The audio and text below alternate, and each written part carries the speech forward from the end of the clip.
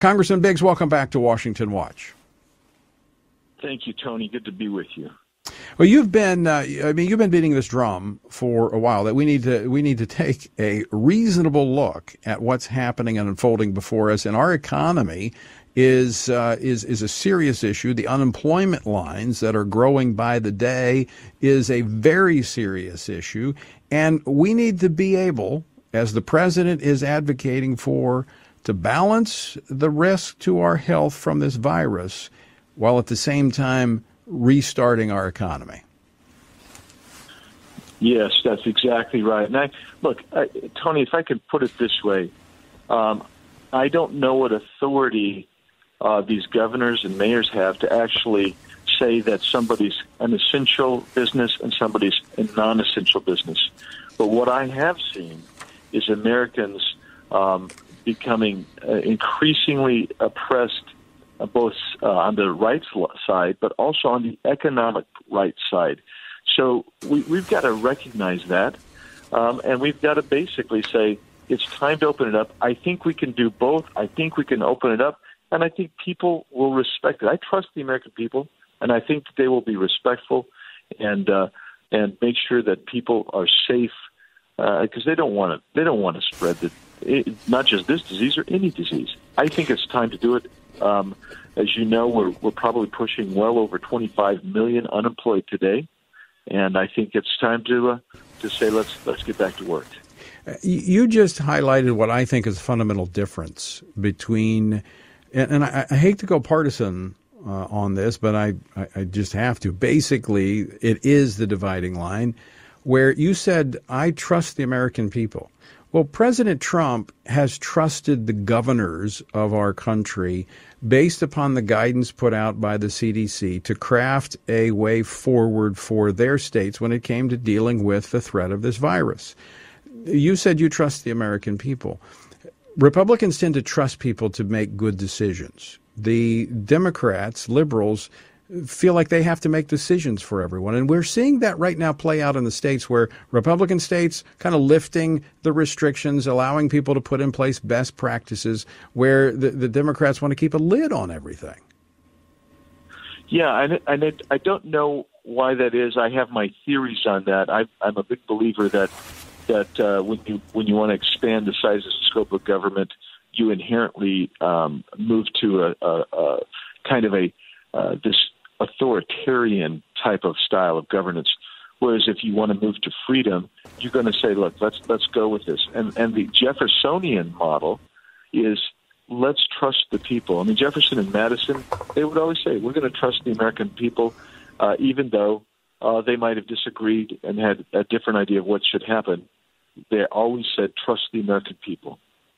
Yeah, when you look at the markets, I mean, you look at business. And, of course, that's just a part of reopening. I mean, it's reopening society. I mean, everybody's been basically, in isolation in their homes for 40 days. You know, businesses are going to have to create best practices to convince people it's safe to come back into their establishment. I mean, after people have been locked away for 40 days, they realize there's a problem here, that this virus is a threat. So they're going to be very cautious about venturing out. I mean, even I'm going to share a quote with you from this is Governor Cuomo yesterday in a press conference. He said, it's one thing for government to say, okay, it's safe to go out. If people don't believe it's safe, they're not going to go. And he's right. Government can't flip a switch and say, everybody go back to normal. But what they can do is allow people to make those decisions based upon what the establishments that they're going to go to, churches, businesses, restaurants, what they do to entice people to come into their doors, assuring them that they're safe. That's how this is going to work. Well, that's exactly right, Tony. I mean, what you said, if we unpacked it, there's probably three main points there. Number one is that freedom requires accountability, and that's really important. We don't talk about the accountability portion of that very often. But second of all, we've had certain civil rights basically abrogated, like religious freedom. And you can't take those rights away.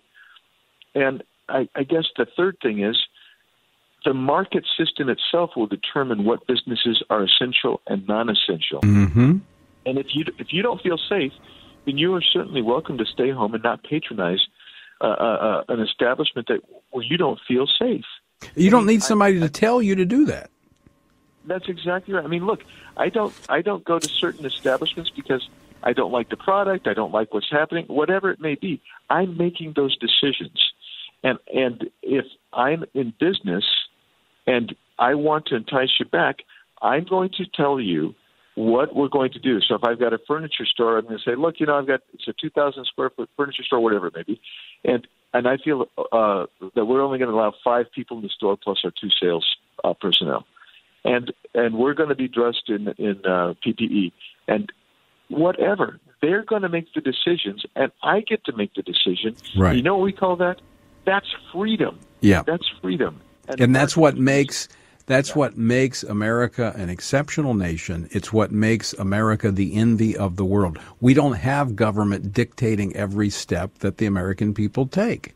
I think you would agree, and feel free to disagree with me, but I think the president took the reasonable steps given the information he had, and I think because he did, he saved the nation from having a much higher death rate than what we did from the coronavirus.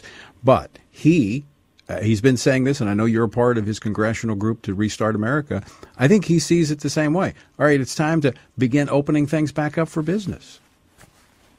No, that's right. I mean, first of all, I would say, Tony, it's important to realize that I can't think of, other than a couple of travel bans, I can't think of too many mandates that the federal government would put on anybody's business and their basic rights.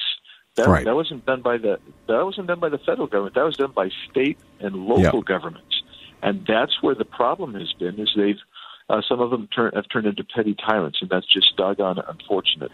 The president has put forth guidance.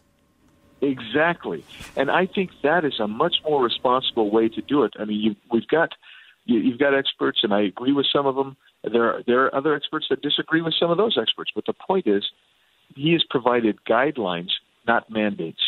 The states have tried to provide mandates, and that's where the rub is in trying to open this up. And so it gets back to another point, not just on the freedom side, but on the federalism side. I'm all for letting the states govern. Let your governor govern with the legislature. But if you're taking away fundamental rights, then I think I appreciate what Attorney General Barr said, and I agree with him a lot. I disagree with him some, but I will tell you what he said yesterday is absolutely correct when he said we've got to make sure that these states are not violating people's constitutional rights.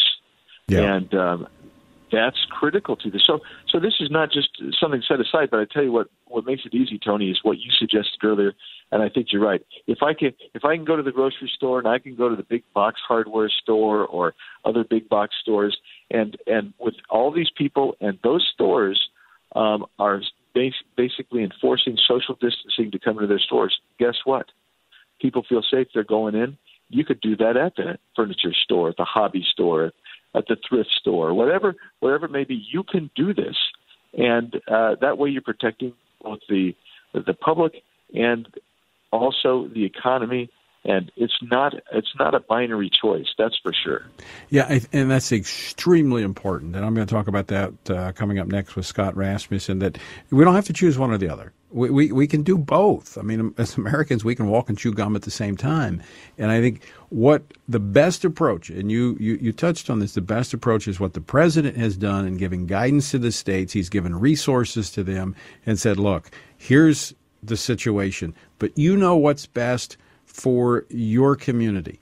Well, the governors then need to turn around and take the same approach to the mayors. The mayors need to take the same approach to the businesses in their community. Look, here's the guidelines. You need to keep this distancing. You need to make sure that you have proper sanitation and all of these things.